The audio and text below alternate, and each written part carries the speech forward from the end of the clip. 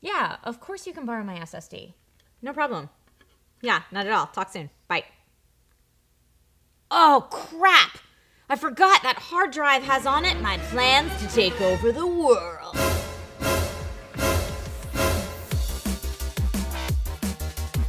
Hello, and welcome to DIY in 5, the show where we break down tech into easily digestible tidbits for the everyday user. My name's Trisha Hirschberger, and today we're going to go over everything you wanted to know about formatting a hard drive. What is it? When should you do it? When should you not do it? How does one go about doing it? Never fear, I got you. So just what is disk formatting? Disk formatting is the process of prepping a storage device, like a hard drive, SSD, thumb drive, etc., to store information.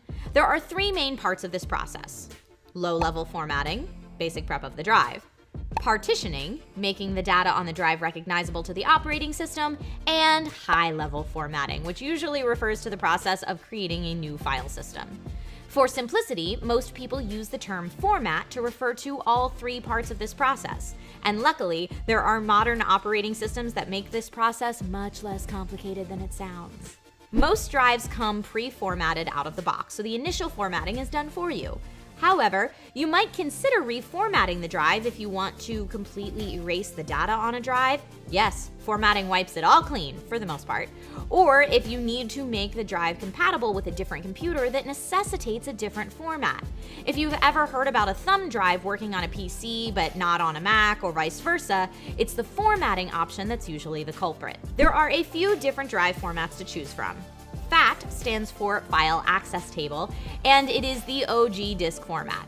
exFAT and FAT64 are format types designed for use with cards and flash drives. FAT32 is a common option you'll hear mentioned because it's recognized by both Mac and Windows operating systems, but offers no security and caps files at 4 GB in size. NTFS format has a much larger max file size, but is read-only on Mac OS X. HFS, or Mac OS Extended, is the native solution for Mac users and has the biggest max file size of any of them, but it is a no-go for PC users. That being said, there are workarounds to use NTFS on a Mac or HFS on PC, but we aren't going to get into all that for the purposes of this video. Another option for those who freely float between Windows and Mac OS is to partition your hard drive and have a portion of it formatted for each OS.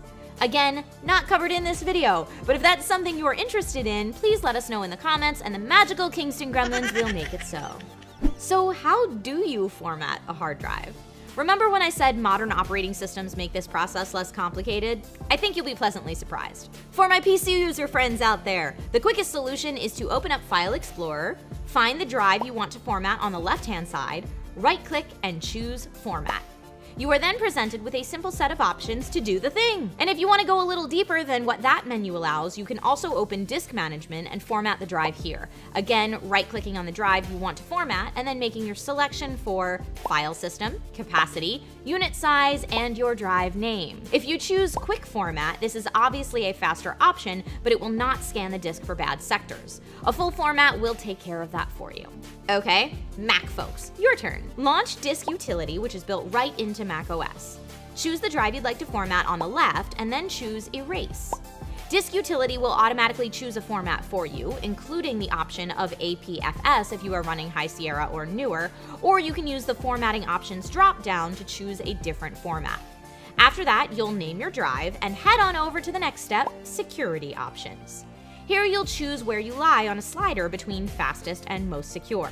Fastest will leave some of the underlying files there even though they'll be hidden, whereas most secure erases everything 7 times over. No looking back. Click on Erase, and that's that. Now that your top secret plans for world domination, old family photos, are off the drive, it's ready to use on a brand new PC with no lingering evidence. So what's your go-to format for storage? Let us know in the comments. Also, while you're here, check out these other great tip-filled videos. And if these tips helped you at all, please go ahead and subscribe so you don't miss any future episodes. Thanks so much for watching, and we'll see you next time with more DIY in 5.